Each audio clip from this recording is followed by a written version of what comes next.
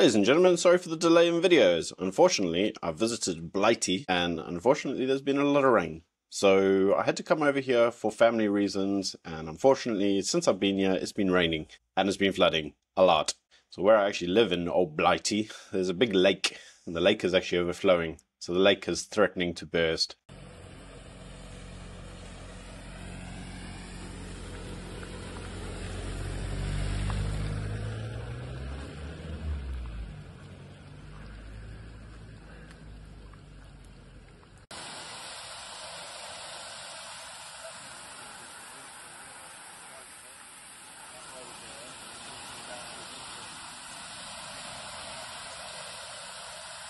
All the roads are cornered off, and unfortunately it's a little bit of a disastrous trip. So I must say I'm looking forward to going home to my country. And before we get on to the main video, can I please once again remind you, if you haven't already subscribed to this channel, please subscribe. And if you really would like to help the work that I do here, you're welcome to buy me a copy.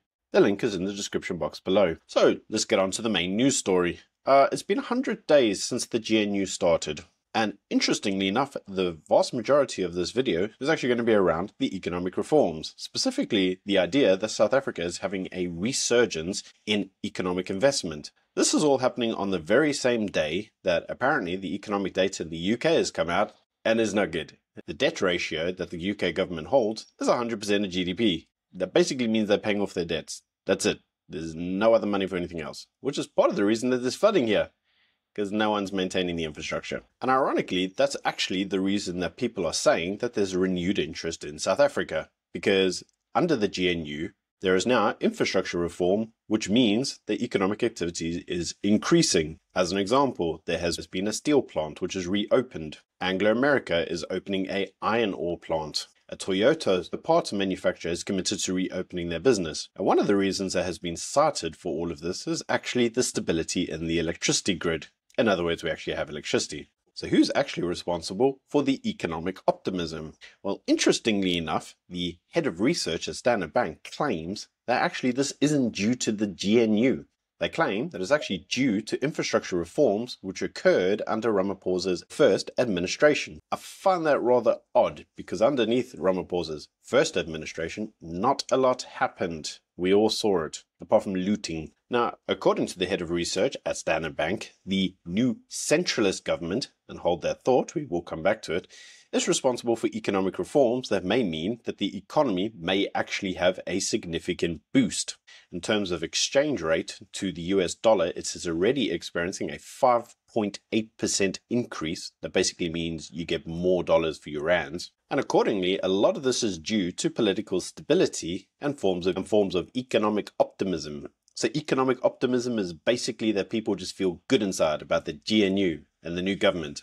But trust me, bro, it's not due to the GNU. It's like the last government, the one that nobody liked. So what does this actually mean long term? Well, actually a lot of it is being cited by all the credit ratings as being dependent on forms of political stability. So political stability, how exactly are we going to get that? The GNU, will it last? Well, it's only going to last if all the cabinet ministers can actually find a way to agree on disputes. We've already seen a dispute in the form of the Bella Bill. We saw that the basic minister of education didn't attend Ramaphosa's signing, and that caused all sorts of kerfuffle, and then basically said she was going to implement the bill anyway. So you may ask yourself, what are the actual differences the cabinet might experience? Well, the Bella Bill is one of them, specifically the language policy, which Ramaphosa has agreed that he would revisit. But another key one is NHR. Stay tuned for tomorrow's video, because I got a lot to say on NHR. The cabinet all agrees that what they actually need is to try to have some form of stability. How are they going to get that stability? Well, they've said they're going to establish a house cleaning mechanism. Now, I must be honest, I've read a lot on this, and I cannot tell you what it is for the life of me. All it basically says is that the president is responsible for everything, and the cabinet ministers have powers enshrined in the constitution, and they'll all basically do what they're allowed to do according to the constitution. Yeah, I don't know. Doesn't really make much sense. They all just say, yeah, dispute resolution, yeah, that'll be great. Don't know what it is though. But everybody agrees business confidence will remain high if we're able to fix the infrastructure, which is ironic because that's what the UK is neglecting. Infrastructure here is not in a good state. Everything's flooding, as I told you, but the roads also are full of potholes. A lot of the roadworks haven't been done, and a lot of the maintenance on highways hasn't been done, which means that the grass on many verges are like nearly 2 meters high. The problem is that with all infrastructure, if you don't continually maintain it, it eventually gets to a point where the maintenance of it is so costly that it almost becomes prohibitive to do, which is why maintenance needs to be done incrementally. And this is something that South Africa has had to experience itself. A lot of the infrastructure wasn't done incrementally, and unfortunately that does mean that a lot of the infrastructure reforms that need to occur are rather costly. So they are going to need businesses' involvement. And lo and behold, business says that they are prepared to engage with the government so long as the government doesn't remain hostile to it. Now that final part, as long as government doesn't remain hostile to business, is rather important.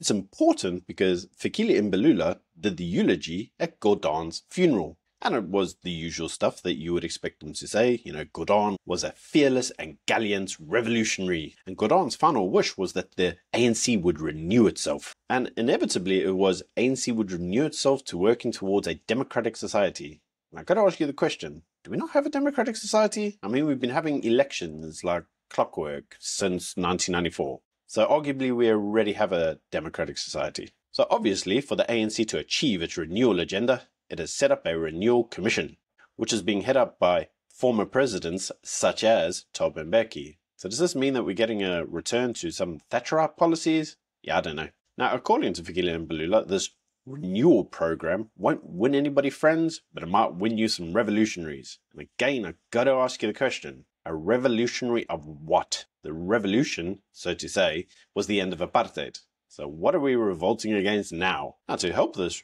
revolutionary fervor, the ANC Youth League says that it's going to basically be doing some workshops on politics.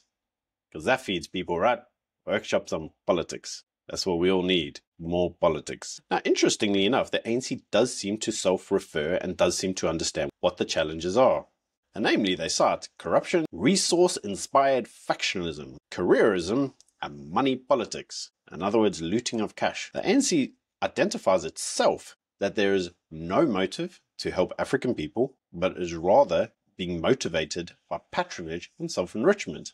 Yet everybody knows this. Now, I've got to ask you the question, if everybody knows this, what's causing it? It could be the centralization of power in the executive, key policies such as BEE that are enabling the state to be captured and allowing ANC card members to commit forms of corruption. But you see, as I asked you, what exactly is the revolutionary?